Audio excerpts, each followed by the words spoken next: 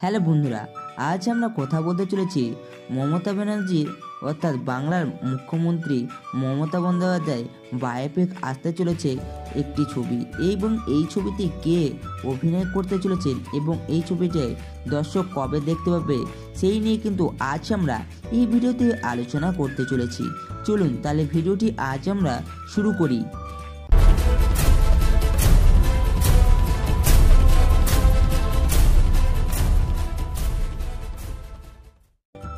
নারী কেন্দ্রিক ছবি তো অনেক রয়েছে, কিন্তু এই ছবি একেবারে ব্যতিক্রমী। সমাজে বিভিন্ন ক্ষেত্রে প্রতিষ্ঠিত ব্যক্তিদের নিয়ে বায়োপিক কিংবা বাণিজ্যিক ছবির নতুন কিছু গল্প নয়। বিশেষ করে পুরুষতান্ত্রিক সমাজে মহিলাদের অনেক সামাজিক বাধা বিপত্তি অতিক্রম করে নিজেদের ক্ষেত্রে প্রতিষ্ঠিত হতে হয়। সেই রকম একজনকে নিয়ে তৈরি এই ছবি, যা ইতিমধ্যে চর্চার কেন্দ্রে চলে এসেছে। যাকে নিয়ে এই ছবি, তিনি আর কেউ নন, বাংলার মুখ্যমন্ত্রী অর্থাৎ মমতা বন্দ্যোপাধ্যায়। ছাপোষা মধ্যবিত্ত পরিবারে থেকে এক সাধারণ মেয়ে লড়াই করে উঠে আসা কাহিনী এই ছবিতে দেখানো হয়েছে। রাজনৈতিক জীবনে দীর্ঘ 7 প্রতিঘাত ব্যতিক্রম করে রাজ্য শাসনের পুরোটাই উঠে আসবে এই ছবির মাধ্যমে। মমতা বন্দ্যোপাধ্যায়ের ভিন্নময় জীবনে দৈর্ঘ্য জীবনের ছবি তৈরি করতে চলেছেন পরিচালক নেহাল দত্ত, এবং এই ছবিটির নাম দেওয়া হয়েছে বাঘিনী। ছবিতে মমতা বন্দ্যোপাধ্যায়ের চরিত্রে অভিনয় করছেন রুমা চক্রবর্তী। থিয়েটারে অভিনয়ের মাধ্যমে তার আত্মপ্রকাশ হয়েছিল।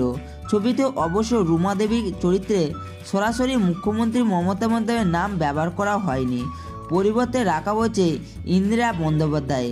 বাঘিনীতে দেখা যাবে দক্ষিণ কলকাতার এক নিম্ন মধ্যবিত্ত পরিবারের অতি সাধারণ মেয়ে ইন্দিরা, মা মৈত্রী দেবীর স্নেহ আর বাবা প্রিমল দত্তের বন্দ্যোপাধ্যায়ের রাজনৈতিক ও মানবিক ছায়া তার বেড়ে ওঠা।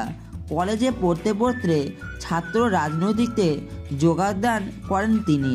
সেখান থেকে রাজনৈতিক মূল স্রোতে তার প্রবেশ। নির্বাচনে দাঁড়ান, জয়ী হয়ে বিধায়ক হিসেবে বিধানসভায় ইন্দিরা পা রাখেন। কয়েক বছরের পর তিনি বুঝতে পারেন অত্যাচারী তৎকালীন শাসকদের দলের বিরুদ্ধে রুখে দাঁড়াতে হবে তাকেই। বাংলার মানুষের মুখে হাসি ফোটাতে হবে, আর এর জন্য প্রয়োজন একটা আলাদা মঞ্চের। আর সেখান থেকে নতুন পথে যাত্রা শুরু হয় তার। মায়ের আশীর্বাদ মাথায় নিয়ে নতুন দল গঠন করেন তিনি।